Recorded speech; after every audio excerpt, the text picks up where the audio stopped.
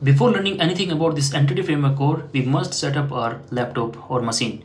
To download the .NET core, you can visit this website dotnet.microsoft.com. At this page, you will find this button to download this .NET core framework. Let's click on this one and you will see that there are two options. One is this .NET 9 and second one is this .NET 8.0. This .NET 9 is the latest version and it is the standard term support.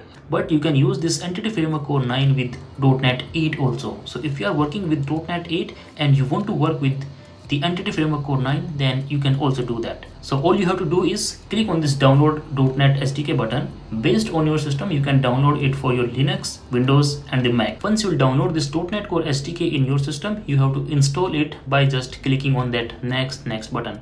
Once the .NET core is installed, then you can verify it by using a command. Open any terminal window and on that terminal window you can simply say .NET -- version. Here you can see that we are having this 9.0. If you are getting any error at this place, it means there is some problem in the installation. And this is the only SDK that we need to work with the .NET core applications. Now we have to work with a database and we need some editor also.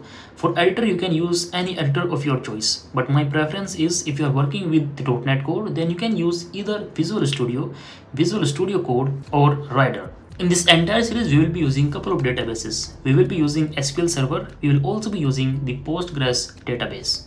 The simplest step is that you can use their hosted version. Another step is that you can install these databases directly in your system. Third approach is that you can use the Docker desktop and you can use the images of these databases and you can run them as a container and you can connect your .NET core application to those containers immediately. In the next video, we will learn how to create the ASP.NET core application and how to install a database on Docker.